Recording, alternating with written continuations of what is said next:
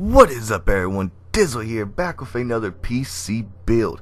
This time around, I'm finally getting around to making some video. It's took me a while because I've had some issues.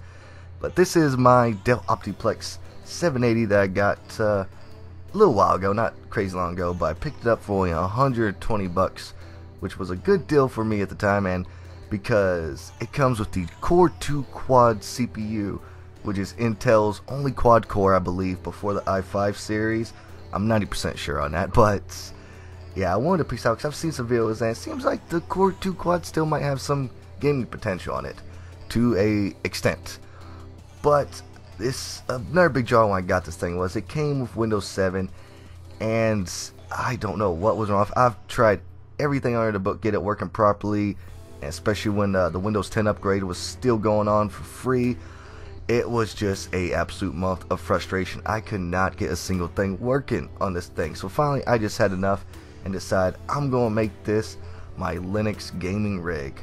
So you see, I just showed off the two new parts I'm going to be throwing in there, especially with the new hard drive that I got in there. But I'm not including that because I just junked the other one because it was pissing me off and I just want to start fresh. But yeah, I got the system for 120.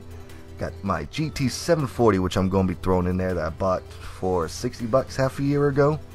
And then I'm throwing in a single 4GB stick of DDR3 RAM.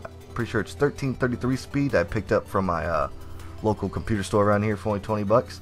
But you can see, I just took out the old RAM, and this shit was running DDR2 1GB sticks, and two of them. It was sad.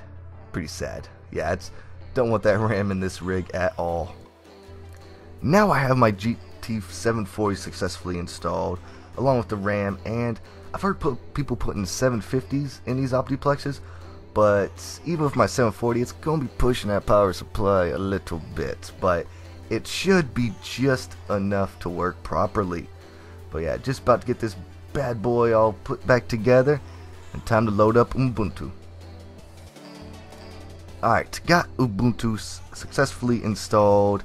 It was a lot easier than trying to get SteamOS. I originally was trying to get SteamOS on here, but it just refused to work. So this was the main reason I went ahead and done Ubuntu. But yeah, see here, I got Steam going, and I'm currently downloading some games. Not doing any really big titles this video, but I'm just going to play the really popular free-to-play games that are currently out for Linux, and they're going to include Team Fortress 2, Dota, and War Thunder, because I want to see how those games handle on this rig first. Now everything is ready to go. This is how I'm rocking my setup. Got the old gaming mouse and keyboard. It's a cheap set. It's from the Game Deal series. I think I done a review on that not too long ago. I'm not sure, but yeah, I got that plugged in now because I'm using the wireless keyboard and mouse for my HTPC now. And you see, now I got my little Wi-Fi thing sticking up there because Linux is horrible with picking up Wi-Fi, but I noticed I got a lot better signal have it sit up here than in the back of the PC. So yeah, now time to hop on and see how this baby handles.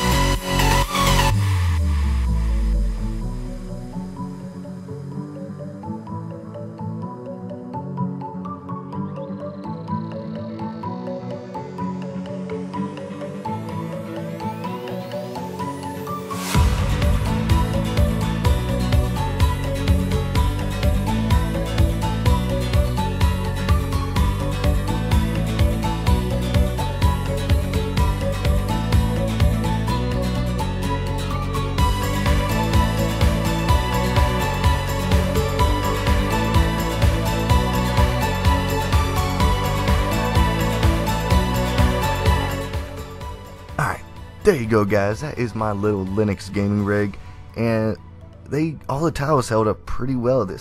I'll say the only time I had any problems was with a little bit of lag, and that was pretty much my internet connection for the most part. But everything held up really well, especially for this old quad core. And I'm debating about where to get a copy of Windows 10 and actually trying some bigger games out on this. But let me know if you want to see that in the comments. But I had fun with this little build. Hope you guys enjoyed. Hope this helped with anything you were looking for or testing to see if it worked or not.